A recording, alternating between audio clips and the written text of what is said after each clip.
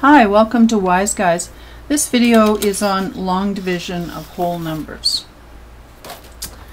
Okay, so the first page, all I'm doing is reminding you of your times tables, and it's a good idea to have them when you're doing work by hand, which is normally what you're doing if you're doing long division. All right, so knowing your times tables is really helpful. And typically you can download them from the internet, right? Excuse me. Another thing that you need to know, because eventually if you're doing long division, you're expected to round to particular places. So when we're talking about rounding numbers, we're normally talking about numbers that are less than 1. So we can see that we have our 7 ones here and our 5 tens and all of the stuff that's above the decimal point. But what we're concerned about are the numbers that are below the decimal point. So when we have this number 93257 decimal 8437, the 8 is in the 10th position, and it's tenths. The 4 is in the hundredths position. The 3 is in the 4,000, or not 4,000s, in the thousandth position. The 7 is the 10,000s, and typically you're not asked to round down in this area, but it is important to know tenth, hundredth, probably thousands as well. All right. Now, a lot of times when I'm working with students on long division, they can't remember how to set this up. Okay. And the way that I remember it is by using words. And there's nothing wrong with just taking the time to walk through it and use words. So whenever I'm writing this out, I write it out by using the words. I say 42, oh, pen's losing everything, 42 divided by 7. 42 divided by 7. When I do this, same thing. 42 divided by 7. And when I go to this, it's 42 divided by 7. So that's how I remember. And you may have a method that works really well for you, and that's perfectly fine. But if you're finding it difficult to come up with a way, let's say we had 73 divided by 19. How do we set that up? 73 divided by 19 looks like this. 73 divided by 19. 73 divided by 19. All right. So it just helps to find a way to remember which thing goes into this little house. Okay. All right. So first question, 56 divided by 4. So we've already determined that it's going to look like this, 56 divided by 4, or 56 divided by 4. All right. So the first thing we do is we ask ourselves, how many times does 4 go into 5? So 4 goes into 5 once.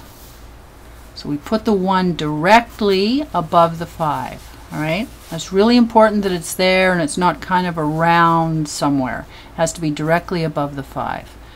And the reason for that is if you have a really big number that you have to divide and your numbers are not matching up, that's when you can get an error. Now 1 times 4 is 4. So you put the 4 down here, you draw your line, and you put a subtraction sign. Then you subtract. So you subtract the number and you get a 1 here. Right after you subtract, you bring down the next number. So you bring down your 6. Then at that point, once you're done those steps, then you say, how many times does 4 go into 16? 4 goes into 16 4 times, and that 4 goes directly above the 6. All right. And that's because we're talking about the 16. So that 6 is down here, and this 4 has to do with that 16. Now 4 times 4 is 16. So the 16 goes under the 16. Then we subtract, and we get 0. And then we're finished. So the answer to this question, 56 divided by 4, is 14. Okay. Next question.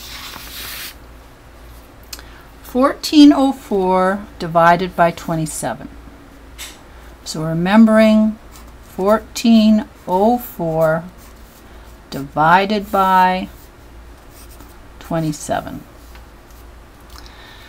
So the first thing we do is we ask ourselves, how many times does 27 go into 1? It doesn't. Does 27 go into 14? No. Does 27 go into 140? Yes, it does. How many times? Well, I'm thinking 140 is kind of like 150. And the reason I'm thinking that is that 27 is close to 30, right? So I'm thinking about the 30 and the 150. Maybe it's around 5, okay? Don't really know. But the thing is, 140 is kind of low. And the thing about long division as well is that you're working a lot of times with what you don't know. You're just sort of guessing. And it's okay to do that. It's okay to be wrong. First time I did this question, I put a 5 up there, okay? Which is actually incorrect, all right? And that's okay. It's all right to just muck about. So let's try the 4. So we'll put the 4 up here, and the 4 has to go directly above the 0. That's very important, okay? Then you take your 4 and multiply it by the 27. Now you can, if you want, just go over here and do 27 times 4. You could do that piece. But my approach to this is just to say, all right, so 4 times 7 is 28. So then I put the 8 down here, and I put the 2 above the 2, right? 4 times 2 is 8, and then I add the 2, which gives me 10. So now I subtract. I can even just see by looking at it that that is incorrect, right? Because I'm going to get a number. Well, let's subtract anyway. So we have a 1 here, and that's a 2. This is a 3. So that gives me 32. Now this is a nice piece of information. When we get this answer, and that answer is greater than this answer, that tells us that we're wrong, okay? Because this answer here, when we subtract and get this answer, it must be less than the 27. All right? So let's just try again. So we have 27. And again, all this is information. That's sort of what it's like when you're doing long division. You're just trying stuff. So we can see the 4 isn't okay. Let's try a 5. Right? So then we say, all right, so 5 times 27. Here's our 27 and our 5. That's a 5. Carry the 3. Excuse me. We end up with 135. All right? So 5 times 27 is 135. Now at this point, you write down your 135, you put a subtraction sign there, you put your line, and you subtract. So 140 minus 135 is 5. As soon as you subtract, you bring down the next number, okay? So you bring down the next number, and that's a 54. Or I'm sorry, that's a 4. And that gives us 54. Now what we do is we say, how many times does 27 go into 54? 27 goes into 54 twice. So then we put the 2 directly above the 4. Okay, so there's the 2. 2 times 7 is 14. So the 4 goes there. We put the 1 above the 2. 2 times 2 is 4. We add the 1, and that gives us 5. and we subtract, and we get a 0. So then that tells us we're finished. We have no remainders, so we're done. So then the answer to this question is 52. Okay. And that video has been brought to you by Wise Guys. I hope you have a super day. Take care of yourself.